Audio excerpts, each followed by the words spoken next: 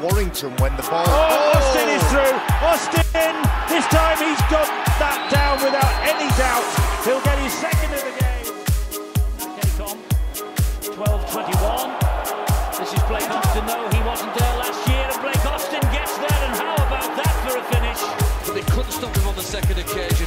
Soft hands there from Chris Hill, almost like a standoff to a forward there, but in reverse here, the combination of play with his Warrington side. Dragons line. Austin looking for a way through. Brilliant from Austin, where he hasn't had the best first half of his Warrington career, but when it really matters, and it does really matter, just before half-time, he fends off Tony. Another spell on the side. Patton drops the ball off. Good ball from Austin. Back it goes to Austin. Sensational from Blake Austin. Well, he's celebrating at the wrong end as far as they're concerned. Then all of a sudden, look, numbers at the line.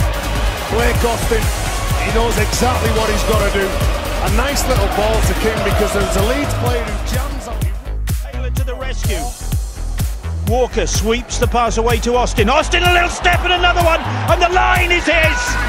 Actually, losing hips, very, very difficult to accommodate such a sharp break step that Austin presents.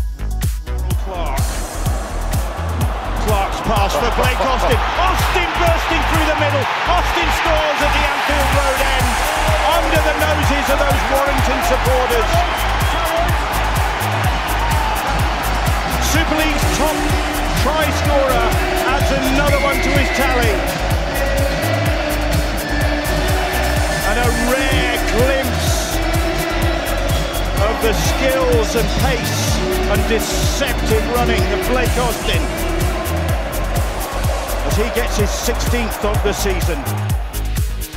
All will take a little hard, I suppose, from the fact that Warrington looked very dominant last week against Wakefield, but this fella's having an absolute field day tonight.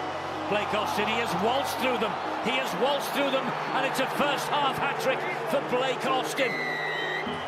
Well, just look at the contact area. You see Minicello back to the play, can't get back in position, and that's where Blake Austin, he takes the advantage.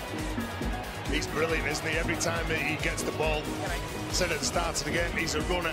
As a defender around the middle, you would hate to play against somebody like this because you know he's big, he's powerful, he's going to take on the biggest.